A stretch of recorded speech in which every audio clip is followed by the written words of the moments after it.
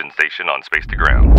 Welcome to Space to Ground, your weekly look at what's happening on board the International Space Station. I'm AMIKO KAUDERER.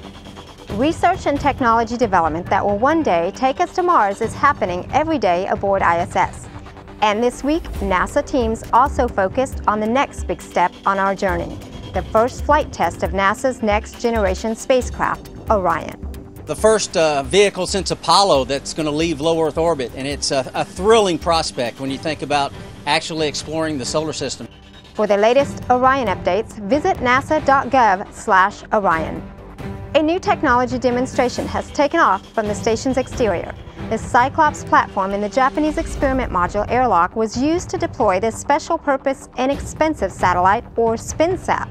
Investigators aim to test the 22-inch diameter satellite's movement and positioning in space using new technology microthrusters. SpinSat will provide atmospheric drag data that scientists can use in their studies of space weather, which affects satellites and telecommunications here on Earth. And this week, Anthony wants to know if oxygen is generated on board ISS.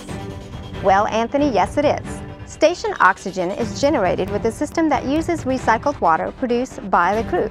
As a normal part of human respiration, carbon dioxide is released into the station's atmosphere, and the Carbon Dioxide Removal Assembly, or CDRA, which crew members worked on this week, uses desiccant and sorbent beds to remove it. Make sure to keep sending us your questions and comments using the hashtag #SpaceToGround. We'll see you next week.